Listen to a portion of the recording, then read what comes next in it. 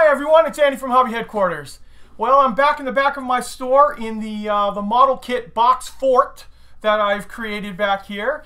I've been going through lots and lots and lots of model kits and accessories and parts and all kinds of cool stuff.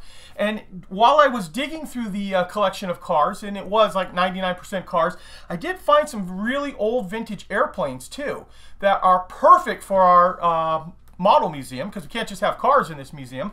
And there's some stuff from Hawk and very old Aurora, as well as some old Renwal original kits. In fact, the Renwal kit is very unusual. I have actually never even heard of this type of kit before, but we'll take a closer look at that in a minute.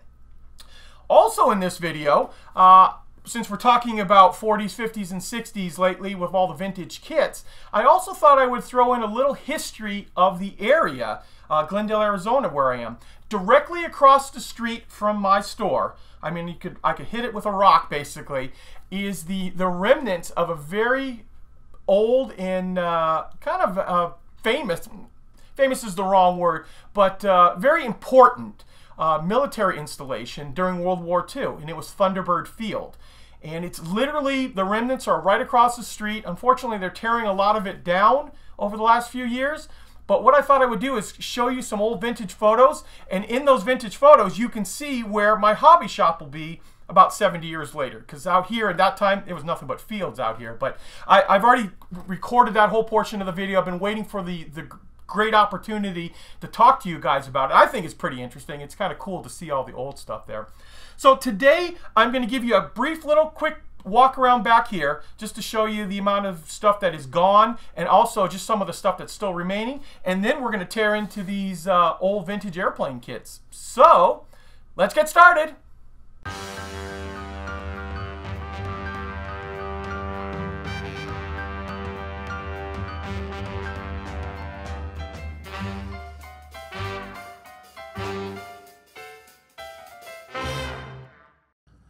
Okay, we're walking to the back area, and if you guys watched the video a couple weeks ago, you remember how much stuff was back here. And it's down to now pretty much this right here. And here's the area where I've been filming the YouTube videos. And actually the first three columns to the left are all empties right now. I've gone through that many things. There are still some kits over here that we have to go through completely. And these last couple of boxes here are also required to go through. This right here is actually part of my fort. Those are all empty boxes right here to create this little back area here. But this is one of the things I wanted to show you. So you see this giant box. I have two of these, and it is full of model car parts.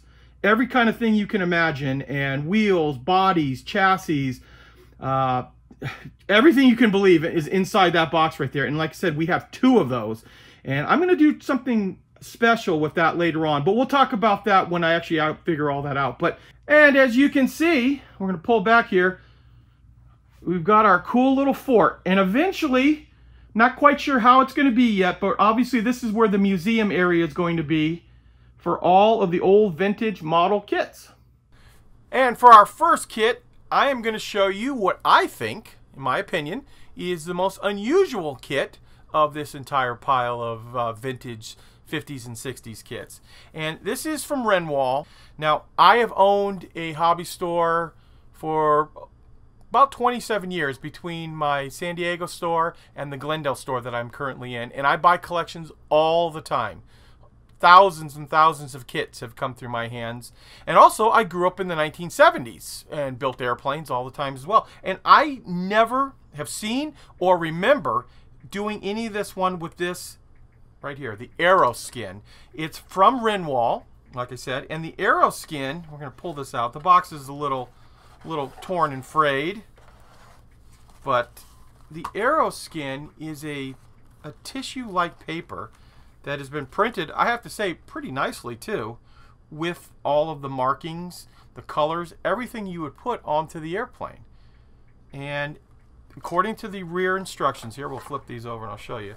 Here are the instructions on it. So it says no painting skills needed. You just roughly cut out the pattern, and then you use brushed liquid cement So I wonder if it's the same kind of liquid cement that we've been using, you know, right along to glue the plastic parts together, and then it somehow bonds, or maybe it softens the plastic enough that the tissue paper will stick to it. Hello, future Andy here. Actually, when I started filming this video, I did not have the instructions to this kit. They were not in the box. And after I got done filming all of that, I did find them. So what I'm going to quickly do is just show you the instructions, because I started going through them, and it's talking about the application. And the application does say that the material bonds to the plastic because the liquid cement slightly dissolves the plastic around it. So it is that way, and the pores of the canvas, you know, the fake canvas covering, bonds into it, and you can actually put multiple layers of this stuff on top of each other. So now I don't know how well it works, but clearly they thought it did. Of course, I don't know how long these kits were made. I've never, like I said, never heard of them, so they may have been a type of thing that didn't work as well as advertised. But you can see the instructions here. I'll show you those as well. How the kit went together. Obviously not very difficult the way they have it set up here. And then finally some of the other pieces. But the, oh, and there's the 1967 on it there. So there you go. So let's go back to the video. But a very unusual thing, and this is what I want to show you on too, is the airplane itself has the ribs already built into it. So this was obviously a canvas covered airplane that they would you know, put over the canvas on top of the ribs here to make it really lightweight, and to give it a look of, you know, authentic look, they went ahead and molded it like this and then give you the tissue paper. Now because of this, if this mold even exists anymore, I doubt we'd ever see a repop on this because of the type of thing. I don't think they're ever going to bring out a tissue paper type like that. But just never have seen this before, and I thought I would bring it to your guys' attention. I'll show you the rest of the kit. So we've got our upper and lower wing, which both have the ribs on it. And, oh, this is inside here. This was inspected by. So if you have a complaint, this guy was going to get in trouble right here. And then all of the other pieces have the ribs cut into it as well. So, and then as for the fuselage is just the way it was, minor detail on it, and then you would just cover this over right there. So, like I said, it's a very unusual kit. Oh, actually, here's the other sprue too, with the parts on it. So actually, a decent number of parts on it. And a lot of detail that if this comes out okay, it would probably look really cool. And then I guess at the time, Renwal was coming out with a whole bunch of different airplanes, so some World War I, mainly World War I. But there it is. So let's move on to the next one.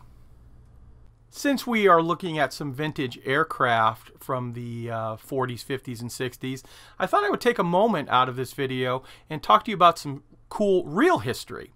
Now, right outside my front door and across the street, there is a big area full of buildings that to the average person that drives by doesn't even really think twice about it. But this is the actual remains of what used to be Thunderbird Field Number 1. Now, over the last 70, 80 years, it's been a lot of different things. It was, for the longest time, the Thunderbird School of Management. It was part of ASU for a while. It was a Christian college. And now it is some other kind of school that is going in there. And as you saw a minute ago, there was lots of bulldozers and stuff. And they're sadly gradually tearing down all of the old buildings. Now, this picture I've taken right outside the front of my store, you can see the remains of what the tower is. Still there with the windsock. That is all still there, but little by little, a lot of the old buildings are getting torn down. Now, I've got a bunch of vintage 1940s pictures to show you as we go through it here. A quick little history on this. So back in the late 30s, a lot of people saw that the handwriting on the wall that the war was going to erupt and eventually take everybody with it. And General Hap Arnold wanted to start a bunch of civilian training bases to get people into learning how to fly. Unfortunately, Congress didn't see the same way as he did, so they didn't give him any money for it. So he went around to a bunch of private investors to try to start a bunch of basically airplane training facilities to get guys into being pilots. And this particular one across the street, Thunderbird Field #1, was actually backed by a couple of famous actors, including Jimmy Stewart, Henry Fonda, and Cary Grant, all contributed to getting this off the ground. So the training facility opened in 1941, and of course, we all know, a few months later, the war erupted, and of course, the government took it over. And during that time, 15,000 pilots were trained at Thunderbird Field #1. In fact, if you look at some of the pictures that we're going to be showing you right here, you can see, and I have to admit, for the longest time, I never really noticed it, that all of the buildings are in the shape of the Thunderbird, the mythical bird. And I don't know why, I just never saw it. You know, most of the buildings are gone now, but as you can see from some of these pictures here, that it is in the shape of a Thunderbird. The coolest thing is I'm going to show you these pictures as we go through here, is that what do we say, 70 years later, a really cool hobby shop was going to open up in that desert field right across the street from Thunderbird Field. And that's where I put the big blue X on all these pictures of where my store would eventually turn up. Another interesting fact was in 1942, the movie Thunderbirds was actually shot at the airport here. And kind of cool if you can find it. Actually, part of it is on YouTube. I was able to look at some pictures on there, and you can see a lot of the empty desert that, that Glendale, Arizona was in the 1940s. Another fun fact was, from what I've been able to read, I haven't been able to completely determine if this is true, but in 1946, once the war was over, that the entire 1,640 acres that surrounded this were all sold as war surplus. And from what I read, they said there was only one man who turned up and claimed it all and was able to buy every bit of it for $1. Now, $1 sounds like a ridiculous amount of money right now, you know, for such a cheap price. But we do have to remember 1940s, and this was out in the middle of nowhere. This was just all desert scrubland out here. So, you know, it kind of depends on what he thought was a good deal, and obviously nobody else wanted it. So that is a quick little history about that. There's lots of other things you can look up online. Another little fact about all this as well is this became Thunderbird Field #1. Thunderbird Field #2 eventually became the Scottsdale Airport. Thunderbird Field #3 became Falcon Field out in the East Valley of Phoenix.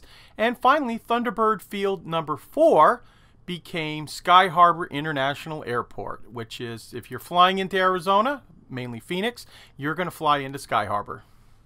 Next up, we are going to take a look at two really old Aurora Curtis Hawk P6E kits. And you'll notice on this kit right here how it says 1/4" scale. It actually, you have to pay attention to the inch part, because a lot of people think, oh, it's 1/4 scale. It's not, it's 1/4" scale. And that was the popular way of saying 40A scale back in the day. Now, the reason I'm showing you both of these kits first is because we have two boxings of the same kit pretty close together. One is from 1955-56, and the other one is from 58. Now, immediately when I first looked at these boxes, I assumed one was newer than the other, as you can imagine, but I chose wrong, actually. Which one do you guys think is the older of the two kits here? And then I'll let you say that out loud. Tell me which one you think, and I'll explain to you what I mean. I actually thought this was a newer kit. When I first saw this, I don't know, the way this is put on right here, it looks like an afterthought and a little bit more modern symbol. So I pictured this one to actually be in the 70s, but I went up on ScaleMates, looked this up. Turns out this is the older of the two kits. This one actually came out, ScaleMate says 1955, the instructions say 1956. So that's why I'm calling it a 55-56 kit. And obviously we have the price printed on it at 98 cents. But this kit came out in 1958 when they changed the box around. So they took the 98 cents off the cover, and they took this, what I picture to be a little bit more modern symbol, and replaced it with the Aurora that, growing up, is the one I always knew. Never actually saw this one before. Always remember that one. And even changed the side art of the box as well. And one thing I should point out to you too, it's still very common on Japanese kits. But back in the day, in the 50s and 60s, you'll see that the kit number is 116, and then the 98 corresponds to the price. So this was a 98 cent kit, regardless of which one it was. In fact, as we look at some of the older kits too, we've got here a really tiny F100 Super Saber from Aurora, and it's funny how they changed the price on it. So originally, sorry, this side here, this was a 39-cent kit, but sometime they realized, oh, this kit's gone up in price. So they covered over the 39-cent with a 50-cent moniker on it there that they just dropped a sticker on. And we're going to show you all these in a bit, but all the companies followed suit. So here was a Hawk kit, $1. Here was a Linberg line kit, 79 cents. And then another Aurora kit at $1, which, let's see if we knew what the old price on this one was. Oh, it went up 2 cents. So it went from 98 cents to $1. So now that we've talked about some of the old boxings and stuff on it there, let's go ahead and just take a quick look at the kit inside. Let's start off by taking a look at the instructions and how different instructions are back then compared to now. Now, I mean, now you think about it, you're going to get a step-by-step pictogram of how the actual kit goes together with very little verbiage about it. Back then, 1956, there's that 56 that I was telling you about. This is the entire model going together, one page basically, but then look over here. All of this is step-by-step in words of how to put it together. Now, obviously, reading is great, but actually seeing the picture, I think, is so much more helpful, because sometimes it's hard for someone to explain certain parts and how they go on. So, although I think this is cool, I am very happy with the way the instructions are today. And then we'll just flip this on over, because the coolest part of the entire thing is all the advertising, in my opinion. And look at some of the cool stuff that was coming out on all these things here. So we have the Emmy 109s, the Hellcats, the Lightnings. What is this thing? Oh yeah, the Pogo. I remember that kit actually. And Viking warship, and even a Chinese junk. So, and before we actually look at the kit, what I thought I would do is show you the instructions from the other boxing that came out just a couple years later. And on this one right here, the other side is identical, other than that they were selling their paint, advertising it a little bit more on this side. But on here, totally different. Look at how they were pushing all their soldiers and figures, and even the little Dutch girl here, and then a little breakdown of all the kits that they had out at the time.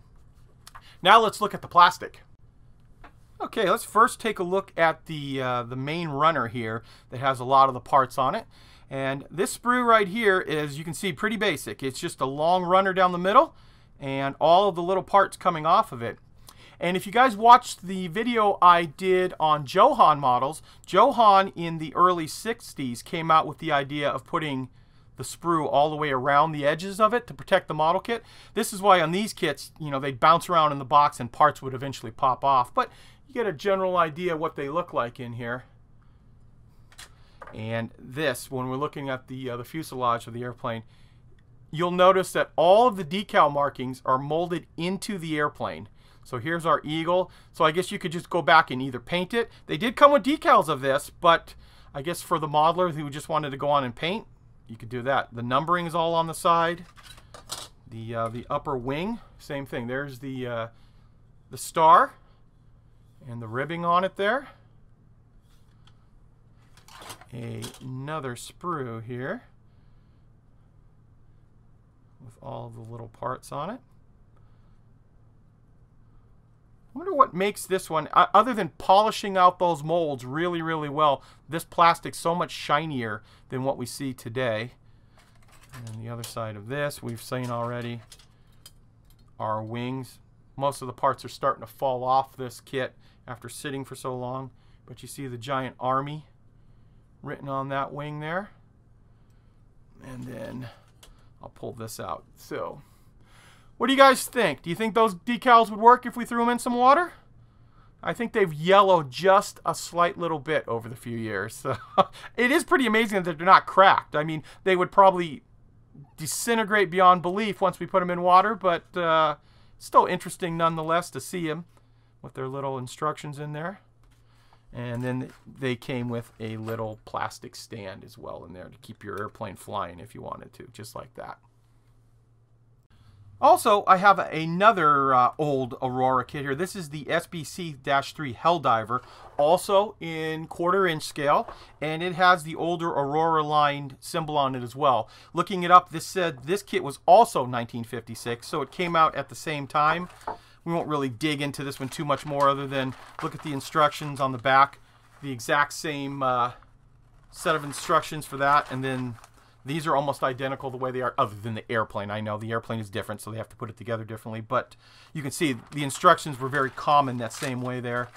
And just briefly, you can see.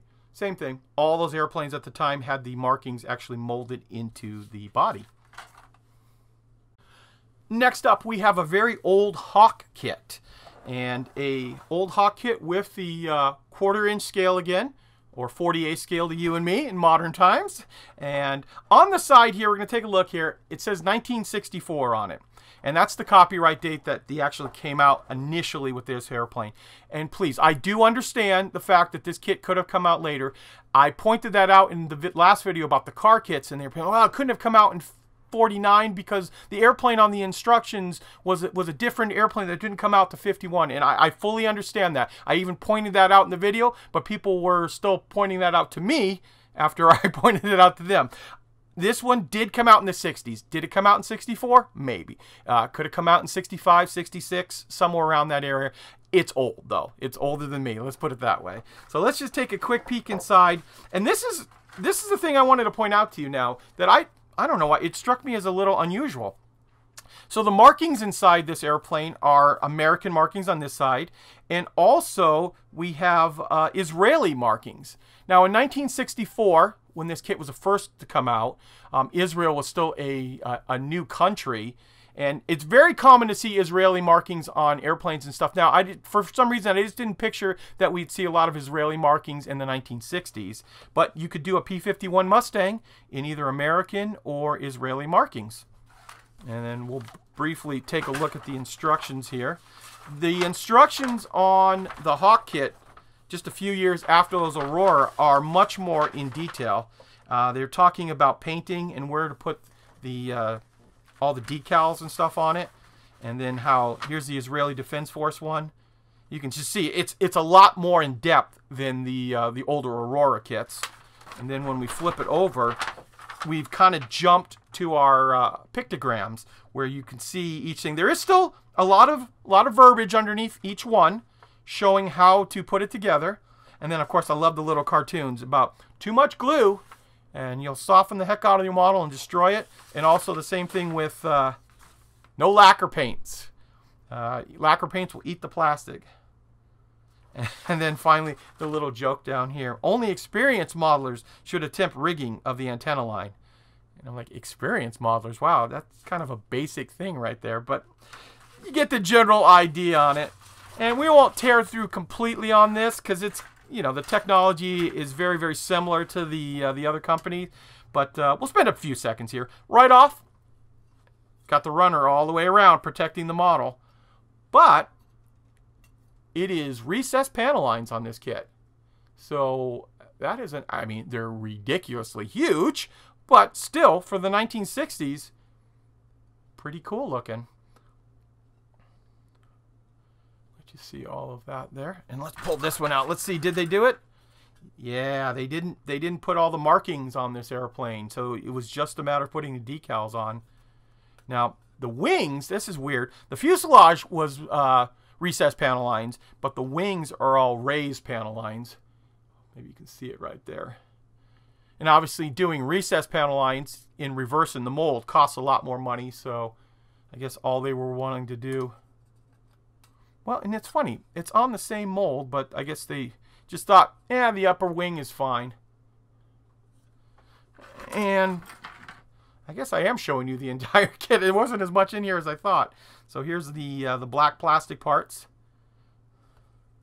Now it said it was molded in 3 colors, so I wonder if they're counting the clear canopy as being a separate color, because I'm only seeing the 3 different, 2 sprues of silver, 1 sprue of black.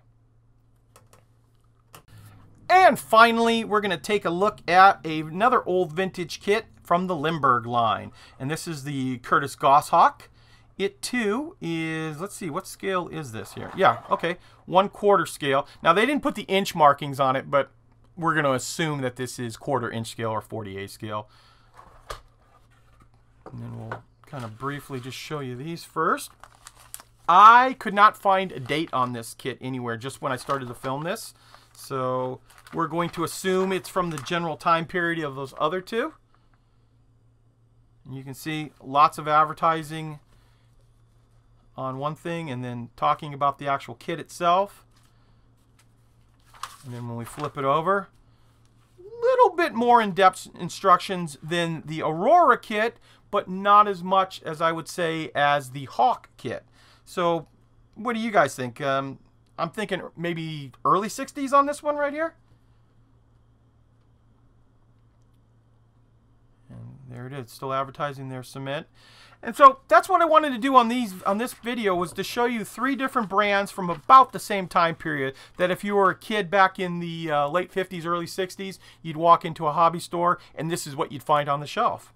And then we'll, of course, take a look at the plastic too. Nice ribbing on the top here. And when I say something is nice, I got to point out to this because I know people are going to say that. Obviously, compared to today's standards, these are very weak. But think about it for 1950s, 1960s. This is actually very nicely done for that time period. And if you build them and paint them properly, I think they would look really good on display. So still no markings molded into the plastic, but we don't have the runners around the outside. So that's another kind of giveaway. If I'm not mistaken, Aurora started doing that like in 62, and by 64, most of the kits were all done that way. So we're probably talking early 60s based on looking at the way the parts were done. And we've got the other side just like that. The upper wing, and then of course, whoop, we've got this piece here. So very similar, a center sprue and all the parts coming off of that.